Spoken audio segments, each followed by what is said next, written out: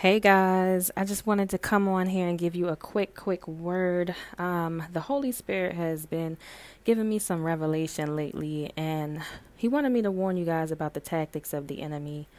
The Lord has already confirmed that you are out of your wilderness season. You've come out of a very dark place and a season of drought.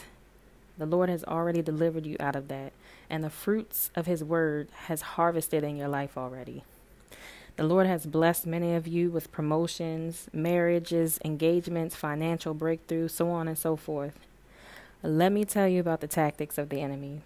So what he's been trying to do is send you attacks through dreams, maybe using your closest friends and family, co-workers to come against you, all types of things around you, whether it's electronics, your washer and dryer going out, little things that he's using to attack you. Because he can't do anything to you physically. He cannot touch you. He cannot afflict you.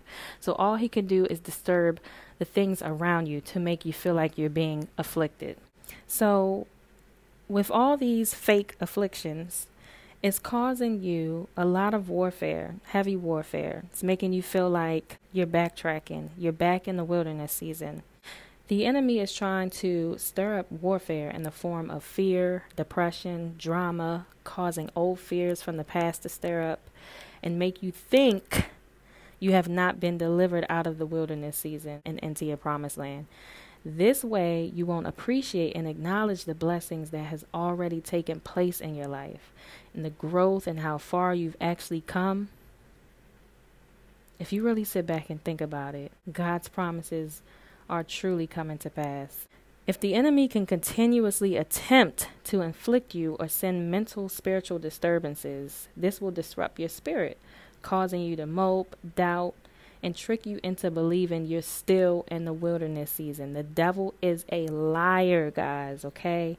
He can't inflict you. So he just, he can't inflict you. So he wants you to inflict yourself. And how do you do that? By coming into agreement with his lies. This way, they have legal access to inflict you. If you go on saying, I'm depressed, I don't want to live anymore, and all these things that the enemy wants you to feel by attacking your environment, by putting you through this warfare, if you come into agreement with these emotions, then they can hold that against you. But what God wants you to know right now in this moment is to hold on to his words, hold on to his promises, hold on to his truth. What he has told you is to come, who he told you you are in the kingdom, what he has anointed you to do in this season. That's the only truth that he wants you to pay attention to right now and to believe. Okay? This is your weapon. This is how you fight back. Faith. Believing in everything that he told you. Okay? This is not to say stop praying and start sleeping on the enemy and his devices. No, this is just saying no matter what it feels or looks like, hold on to what God says is true. That is the true reality of your circumstances, okay? I'm just going to read a scripture, John 4:4 NLT.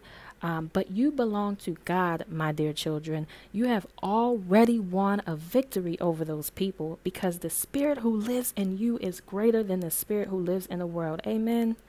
All right, guys, I just wanted to give you that word, okay? And I pray that it blessed you. I hope you guys have a good night or day. And I love you all. God loves you even more, okay? Talk soon. Bye-bye.